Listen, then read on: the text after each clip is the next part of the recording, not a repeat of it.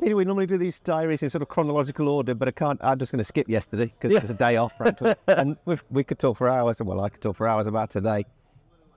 As far as days at work go, or days in your life go, it was a pretty good one, right? Pretty good day today, yeah. This is the Friday, the 9th of June.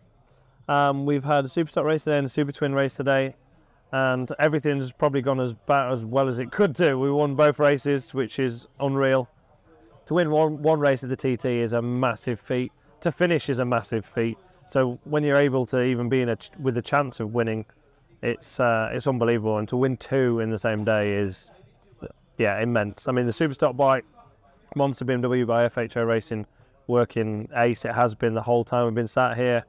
It's been working really, really well. I feel really happy with it. I just feel like I can put the bike wherever I want to put it. And yeah, just feels really good. So I know how fast I can go on it if I really, really want to. Michael had really upped his game for today. From Tuesday to today, he'd gone a lot faster. I think he did a 34.7 in the end on the stocker, so like really, really fast. He held the Superstock lap record for about 20 seconds. And I could see off my pit boards that he'd really raised his game, and I was edging away, but only literally edging away. In some sectors he'd come back a bit, and we were very, very similar. So on the last lap I thought, all right, well, let's just have a little bit of a dig and see where we can end up. And I had a real clear run, didn't have anyone to pass, which was nice. In fact, I passed McGuinness. I did pass McGuinness on that lap, but yeah, just a clean run really, just nice. Was just really enjoying riding the bike. And I think that's half the battle here. If you're really enjoying riding the bike and you just flow with it and let the bike just do what it wants to do and where, the time comes. And yeah, I knew when I crossed the line, I knew halfway around the lap that it was a good lap. And then I was toying in my head, what do I do? Do I pull some wheelies like I normally do for the crowd and do some waving and stuff, or do I just keep my head down and see where we end up? And with a lap time really, because by this point I was already 8 or 10 seconds in front, so I could have rolled off if I wanted to. But quite a few people, not just in the team, but other people from Tuesday were like, oh, why don't you just do the lap record just for the end? And it's nice that you do all that for the fans. And even the fans were saying, oh, we'd rather you kind of kept your head down. So I did a bit of waving and I did a bit of looking at a few people kind of towards the end of the lap, but pretty much kept my head down all the way. And I knew when I crossed the line, 16:36 came up on the dash. And I thought, oh, well, that'll be, if it's not 36, it's pretty damn well close to it. And yeah, 36.358, I think it was in the end, which is obviously the fastest ever lap of the Isle of Man TT, which is brilliant. 6.5 seconds faster than your previous best. Yeah, nearly a mile an hour faster than before, yeah. It's extraordinary. Yeah. You've said it already about the last lap and sort of almost pulling the pin, really. Do you feel like wound up a little bit about everything that's happened this week with other people up in their game? And not wound up as such, no. It's good to see the competition's there. It's nice, you know. There's no point in winning if everyone else is shit, because it's just pointless. It's, you know, we want some healthy competition. We want everyone to be on the game, and we want everyone to be fast. And then when you can beat people when they're fast, you're proving your proper point, and you know that you are the best, and you have the best bike, and you've made the best bike, and you've got the best team, and that's how it should be. You know, if you're winning by a minute and a half, there's no competition. No. And then it's just boring for everyone. It's a bit of a hollow victory, in my opinion, if it's like that. You know, we want it to be close. We want it to be tight. We want it to be hard work. You know, it shouldn't come easy. It's not meant to be easy. There's no reward in that. Yeah. So, and it pushes you to be better too. Yeah, absolutely. So you feel it in your head and your heart that you've really succeeded today. 100%. Yeah, absolutely brilliant. I mean, the Supertwin was slightly different, but the Superstock race, yeah, 100%. Like we showed who is who is on form and who can do what they want to do. Supertwin. The R7 was in bits yesterday. Well, it was a frame, wasn't it? Yeah, it's a frame again. Yeah, the Supertwin was a slightly different story. We were not expecting to be on the podium, to be totally honest. The fact we finished 4th on Tuesday was immense, to be quite honest. We hadn't even done a lap on it. I'd done no more than 7 miles on it up until Tuesday. Both times I tried to do a practice lap in the practice week, it had an ignition problem, which was a real shame. Unfortunately ruined both of my engines. I thought 2 engines was going to be enough, and apparently it wasn't. So yeah, unfortunately that was almost pretty much game over to a point. And then Michael Rutter and the Bathams team stepped up and lent us their spare engine along with Nick Morgan from MSS, which was absolutely fantastic. It's probably going to cost me a lot of money in the long run. Even more now. Yeah, even more now. But yeah, they lent me their spare engine. They didn't have to, so a massive thanks to them. You know, I literally wouldn't have raced without them. So yeah, big credit to them. And to finish 4th on the Tuesday, we were just not expecting it. I thought if we finished top 10, we've had a good result. And to finish 4th, I was 20-something seconds off the podium, which is not a horrendous amount considering. I only did the 1 lap in the morning. Yeah, you had to qualify that day, didn't you? Yeah, so the organisers were super good. I've spoken about it already, but basically the organisers give us dispensation, not just me, but a few of the riders that had not had chance to qualify properly, that allow us to do the warm-up lap, and as long as we complete it within a reasonable time, although it's untimed, they can see what we do, then they'd let us race. So they did exactly that, and obviously for me it's paid off dividends. 4th place on Tuesday, with no mechanical failures for anyone, so really that's where we're positioned, is 4th. And then today, expecting really to probably just be 4th again. That was kind of the expectation. First lap, I saw Jamie Coward pulling over at the end of Kurt Michael. So I was like, oh, maybe I can get a podium. If everything goes right, maybe we can sneak onto the podium. And then I saw Michael pulling over at Windy at the end of the first lap, and I was like, oh, we might have a chance of a 2nd place. And first place was a long way ahead. I mean, Mick Brown was, I think, 15 seconds or something ahead, but I had a big gap behind me. But to be honest, the R7's not a match for the pattern on top speed at the minute. You know, we're super underdeveloped compared to them and the ER6s. You know, they've been in this class for years. We got the R7 running the Saturday that we went to the Northwest, which was like, what, 4 weeks ago? So it's not an old bike at all. It hasn't got a lot of development at all. But the one thing it did keep doing was keep running. And the twins race is a war of attrition a lot of the time, and today proved exactly that. You know, the front 3 guys all stopped with mechanicals, and the little R7 kept going. So I'm super happy for my guys, the Hickman racing team, PHR Performance. They were working on it all day yesterday. They had the bike stripped in bits, engine stripped in bits yesterday, fettling whatever they could do to try and get the best and the absolute most out of it. And today she ran well, no real problems. The wind was a bit of a pain, and she's not the lightest thing on the grid either, which doesn't help in the twins race. But yeah, here we are on the dyno, or do you off the line thinking, well, it feels all right for now? No, so it was on the dyno even late last night, about 10 o'clock last night, when they'd finished everything. They got it back on the dyno, and Pete Clifford from Active Force was there doing the fueling and ignition maps, and oh man, it's been hard work. But then when you get days like today, and I know we were gifted it really from the other guys, not finishing, but to finish first you must finish. And that is, you know, TT is a bit about that. You know, it's an endurance race as much as anything else, and the bikes get a hammering round here. So you need to have enough power without it being unreliable. The bikes get hammering, so do you guys. How are you feeling physically?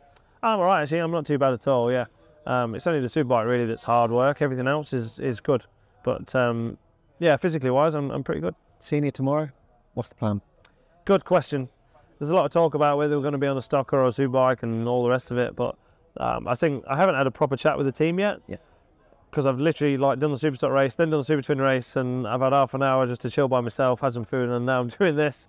But I'm not sure we have enough rear wheels to run the Superstock and the Superbike race. I don't think, but I might be wrong. Obviously, Josh is running the Superstock bike in the Superbike race, but I don't think we have enough wheels to do it all. And also, that engine's done quite a lot. So it's done obviously practice week, and then it's done 2 Superstock races.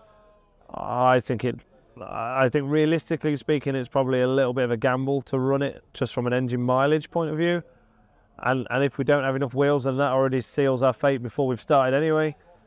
Having said that, as hard as the Superbike is to ride, I did a 35.4 on it the other day with a load of problems, with a heap of problems. So, you know, one way or another, if I really have to, I can make it work. It's just not going to be an easy race. Have you done much between then and now? Yeah, I did a warm lap on it this morning. We had brakes, which is a massive bonus.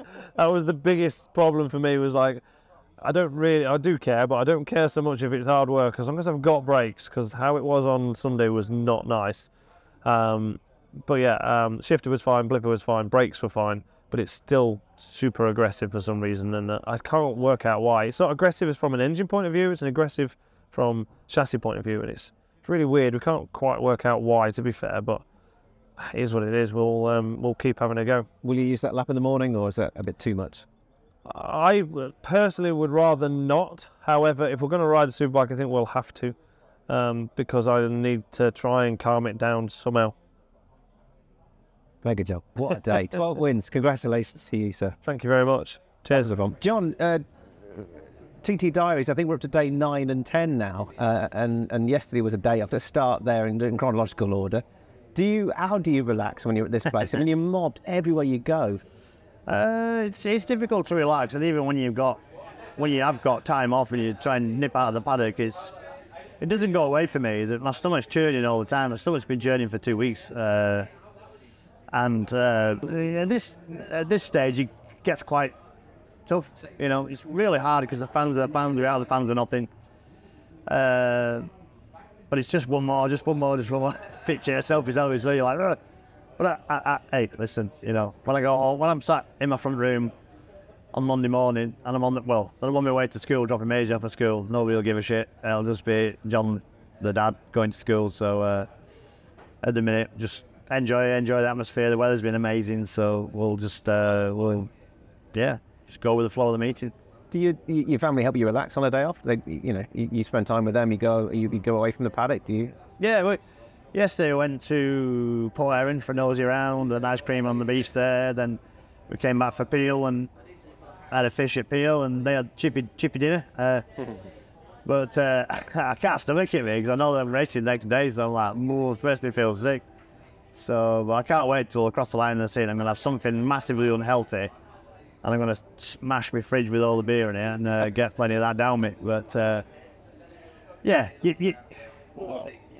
as riders, you sort of get back from pillar to post, but as a family, you know, she's got to be the bad guy sometimes and drag me out of the paddock, and I'm glad she did yesterday. I got a few hours away. So, you've obviously been working on your fitness, if you don't mind me saying, and you're looking as aerodynamic as you have done in the last few years. And other than watching you eat wieners the other day on that Diaries thing we did, how do you literally don't eat ice cream, don't eat fish and chips? Are you conscious of it right now? If you're in the TT.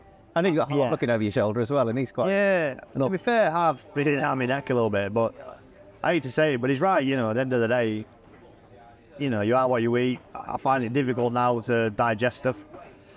You know, I love a pie, I love potatoes, spuds, gravy and all that, but it just sits here now, and I can't. I need stuff easy to digest, and over the last couple of months, it has actually made me feel a little bit better. I wouldn't say I've been in the gym pumping iron or anything like that, but not a bit of cycling, and it comes to that time of year where I'm just out and about. I like humping stuff around at home, you know, just battering around, a bit of mowing grass and fixing a few fences, and get up in the morning. I don't feel like eating as much, and you definitely drop weight as the TT goes along because you're working hard. I mean, I even got, some of the lads got them whoops on out there, and I think Toddy did 3,000 calories the other day at practice, so 9 laps or something. So it's grafting at that. So you're going to be dropping the timber. So I think a haircut and a shave knocked 5 kilos off me.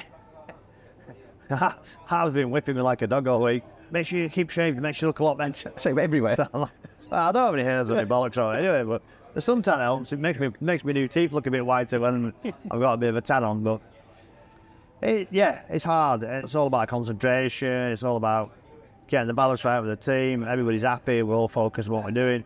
You know, quite frustrating because I'm not frustrated. It's reality and honesty that I'm not right at the front. I can't run their pace. I've had my go at that, smashing them laps out and winning races. But I was 6th in the senior. Was looking good in the first Superstock race, second Superstock race there. Had a little issue. We ended up still finishing 8th. So, you know, if you're top 10 in TT and you're taking home silver replicas, then I think you're doing all right at any level of that. How many replicas have you got now? I lost count, probably 130 something. It's about 130 something, because a lot of them were fastest laps as well. Even though I've had 100 stars, a few wins, you have the fastest lap of the race, you get an extra one. So yeah, it's 3 classic TT wins. But yeah, there's room for more though. I'll squeeze some more in. Have a bigger garage. So moving on to today, you went out there warm up this morning and you went the Superbike, didn't you? Yeah, Superbike. Any reason why? Because I'm not going to do the warm lap tomorrow, because 7 laps is too much for me. Yeah. 6 laps, I'll be sharper for that. So I wanted just to have a ride on the big girl. They're the ones that, you know, they are the ones that they're pulling you hard. and it's just slightly different, ever so slightly different. Because a super stock bike now is a super stock bike is a super bike with lights on. It's as simple as that, you know. Showed that today with Hicky doing 136. Incredible. Off the charts, you know.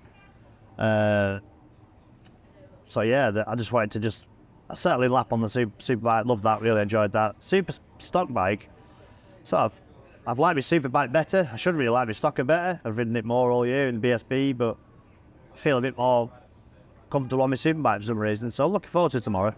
And like I say, it's 6 bloody tough laps, 2 pit stops. So, and you know, weather's looking good. So concentrate for another hour and 45 minutes and get in the fridge. That's what you're looking forward to. Tell me a bit more about the Superstock race today. So it's 8th place, wasn't it, for you? There's 2 8th place finishes. And how did it work out? Tell me about everything was good. You know, I got my head down after the start, and I was expecting Michael to come past, and he caught me in the first race at the veranda, and he didn't. He caught me a bit later this time, so that was good for me. So I'm actually going a bit faster in the race, and I'm always thinking he's going to catch me next. And Hicky caught me, but he caught me a lot further on in the race. He only caught me on the last lap, which I knew was going good pit stop. And then another slight issue, the clutch started slightly slipping in the on the 3rd lap, coming out of Greba Bridge. But because I've been around a long time, I rolled out of it, sacrificed maybe 5, 6, 7 seconds just to get the free play out of the clutch, and then get back down to business. She sort of knocked me out of my rhythm, but it's an honest result. If I didn't have the clutch slipping, I would have been 7th. So I ended up 8th, I think. So Hilly beat me by a second, which a little bit frustrating. So close. Any particular tactics or plans for the senior? Not really tactics. I don't think there's anything we've got left really. Honestly, the Superbike is way better than I am. The bike's a race-winning package. So all I can do is just good sleep tonight. It's a bit of fuel on board. Keep hydrated. And just grab it by the horns and do my best, you know. And then, good man. I don't know really. I wish I could look into the future and tell you, but if I get home in the top 6, I'll be happy. If I get on the podium, I'm doing a new streak. And if Toddy gets on the podium, I have to have a tattoo of him on my arse and vice versa. So we'll see. Stakes are high. We're going into the tattoo parlour, one of us anyway. Good man. Thanks, John. Talk to you tomorrow. Cheers. Thank you.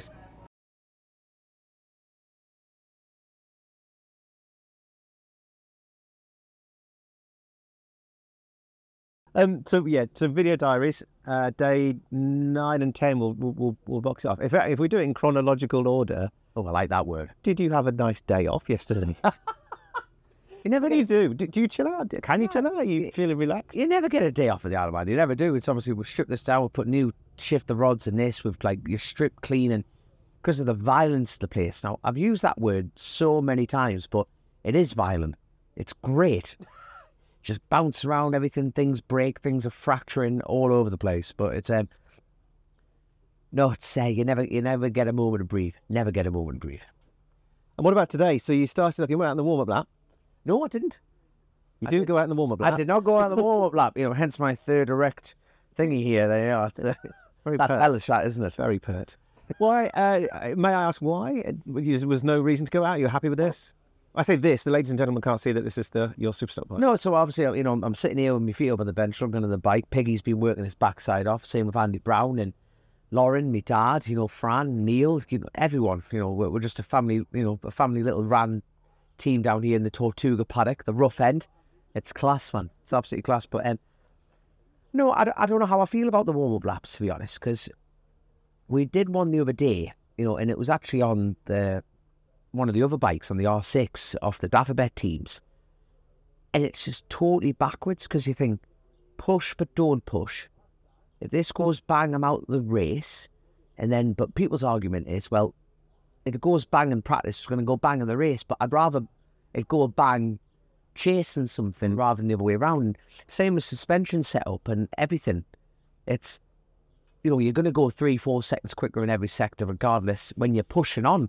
So, yeah, but in the same breath, I get full-on FOMO, fear of missing out. Full-on, and that's like the head games of it, because you're watching all the top lads go out, but then arguably you don't see Hickman do the warm-up laps. He did the other day to qualify his twin for that twin race, but Michael Dunlop doesn't go and do them.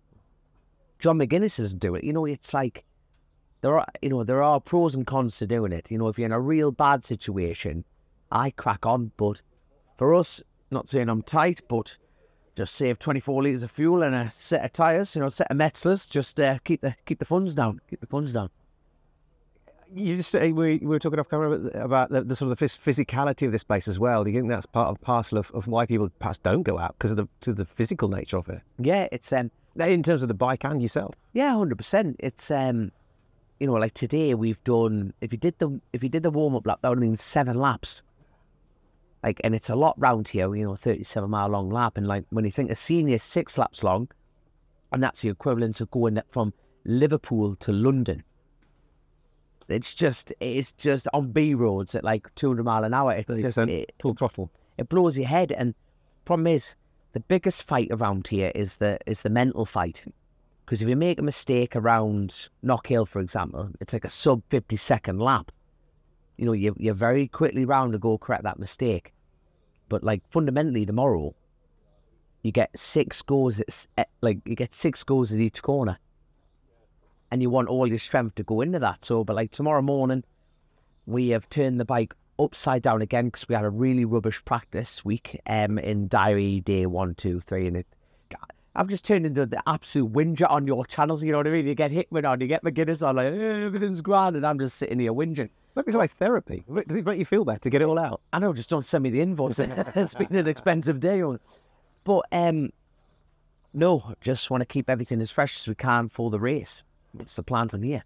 Tell me about Superstock. So you, after your glorious 130 lap the other day, did a 129.7. Yeah, did crap. No, I didn't do crap, far from it, but it just took me too long to chase that rabbit, because it's weird. You know, 3 laps is used to the 4, and then you're thinking about the senior as well, and you're thinking, get through this, but also it's like, and Michael Rutter, who's accidentally become my arch nemesis this year, it's just been me and him tossing and throwing places, which is pretty cool to see. You know, look at what the lad's achieved throughout his whole career, and he's still so fast. But going into that start race, I saw Rutter off into the distance, and I was going, oh God, you know, need to pull my finger out. And then the harder you try around here, the slower you go. But with it was kind of like a shuggy boat. It just didn't want to change direction at high speed, because we softened everything off. But we've corrected it, and we've played around with a couple of little things, because we run very minimal traction control here. Like a British, you can set the bike up. Even the S1000, we're not running the M like everyone else, but even on this, you can set up each traction map to each gear to each corner. But the lap's so big around here, you can't get a base set, and we run it very, very minimum. And I think tomorrow we're just going to turn the bloody thing off and just, you know, full whiskey, buy a cowboy hat and get some snakeskin boots and just fully live the dream. So that's my plan. But don't tell everyone, though. Don't tell everyone. Promise I won't. And then you moved on, didn't you, to the Supertwins race? That's so subject. Don't talk about that yet. Chronologically speaking, let's start. So you went off at number 1. I mean, what's that like? You obviously did it earlier in the week, and you road sweeping, or however you like to call it. You clearly like doing it. Is it all right? Do you get a choice? But when you get seeded, they pick the number for you. As far as the event organisers. Now, to be fair, I absolutely love them to bits, because they offered me the number this year and said, would like to go off number 1. I'm going, definitely, without a doubt. You know, it's prestigious. You know, when you think, like, this event started in 1907, realistically, there hasn't been a lot of number 1 riders in that long space of time. So being able to go down at number 1, it was a total different. Well, that's Supertwin that made it, unlike mine. But like, getting to go down number 1 is a total different form of adrenaline, because normally, psychologically, you're chasing someone, and when you see them and you're reeling them back in, you're going, right, I'm making progress, and you forget about everyone else, and you're just building on it. But when you're number 1, you are that rabbit. You know, we've got a saying in the Northeast, you know, let the dog see the rabbit, and unfortunately, you know, I'm covered in sugar and ice. I'm a cake for someone, never mind a bleeding rabbit. And yeah, no, I did enjoy that race, because when you get to a final race, around the TT circuit on a particular bike, you've got to wait a whole year to come back. So I got on Fran's and Neil's Supertwin there of Counting Racing, and unfortunately, I was trying. I was really trying, and unfortunately ended up in a DNF with the conrod deciding to come. You ever seen the film Alien? Oh, where it comes out. Yeah, you know when aliens pop out the chest. That's what the crankcases are looking like right now. Big hole in the side. Yeah. Oh, dear. I'm going to put a sponsorship plea out there. If there's anyone who wants to buy a maneuver engine, that would be awesome. Keep holding that monster can. Yeah, right. Where is it there? You were running well, weren't you? You were enjoying yourself. You were running well. You saw P3, was it, on your board? Yeah, so I saw, P3 coming up on the mountain. Obviously, there was a few DNFs, and that's the nature, especially on the lower capacity bikes. You're revving them harder, and you're just trying to get every inch out of them in the mid-turn. But because of lower capacity, you're tuning them higher, which is going to lead naturally to more DNFs throughout the race. But you've got to be in it to win it in that side of things. And I saw P3, and it was electric. I've been very lucky that I've won a race around the mountain course before at the Manx the classic TT was there, but now it's becoming the Manx. But to lead a TT off at number 1 and coming around for that final lap, and you've got people sticking out the hedgerow, and at first I thought they would just be mates because they're all doing that, and it was actually P2. I thought, how do I know this fella? He knows me. He's sticking the fingers up on us. But to see P2 was just like, oh my giddy hand. But at that point you're going, well, he can't roll and just get the bike home. You can get mugged round here so quickly. It's a 4-second, I think I had a 4-second lead in third, and then Pierre, I'm going to be insulting him terribly. The French rider who was riding for PHR Performance on a pattern, he was storming away, and I kept in front of him and I pulled a gap, but the little engine that quite didn't do it. The little engine packed up the ghost, young'un. So it's going well, wasn't it? Oh, so you got a cigarette? I don't even smoke, but I could really. Oh, take the weight off. It is therapy, isn't it? Really. What about plans for the senior? You get more nervous about doing the 6 laps. We're running a stock bike against super bikes. We're down. But to put it in comparison, I've done a fair few laps around here now, like this year, and the fastest we've got out of that bike is 183. And when you think Michael Dunlop's R6 is doing 179, 178, it's for a stocker, it's a little bit down, but it's an older bike. But I'm over the moon with how it's handling, because obviously I can compensate that with the time. But I'm just going to look forward to this race, because normally every year I come here, I'm always panicking, thinking I need to improve my time. I've already done that. But you race bikes, I race bikes. People watching this are naturally competitive because they're involved in motorcycles. You just get over one hurdle, you just want to go a little bit more. And if I find 5 seconds on top of my 1:30 time, I'll be in the 1:31s comfortably. 5 seconds. And now it's someone's it's a Red Bull or a rag now, isn't it? And you're going, sounds achievable. It does, you know what I mean? And, we've come here, done a personal best, and that's what this place is about. And, yeah, even Hickman today, who's just done a stonking lap time, broke the lap record on a stocker.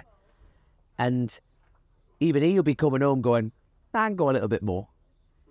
That's what this sport's about. It's just class, man. It's class. But no, the plan is to win. Yeah, that's a shorter answer, mate. Yeah, just going to pour sugar and shite in everyone's fuel tanks tonight. But don't tell anyone.